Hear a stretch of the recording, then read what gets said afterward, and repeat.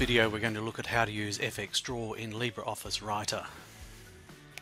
To begin with, I need to make sure I've got LibreOffice Writer open and FX Draw open, both on my taskbar or my dock on a Mac computer.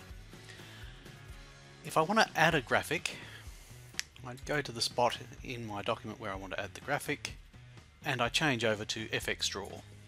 I draw my new graphic.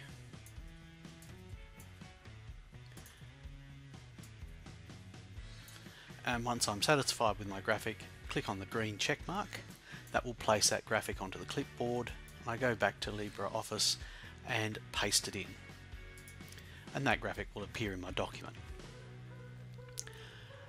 To edit an existing graphic, first I select the graphic inside LibreOffice, copy it to my clipboard, and then change to FX Draw. And FX Draw will very quickly find the ID in the graphic and load the appropriate data. So I can now edit that graphic and paste a new version back into LibreOffice. So that's how you use FX Draw in LibreOffice Writer. I've shown you on a Windows computer, but the process is identical on a Mac computer.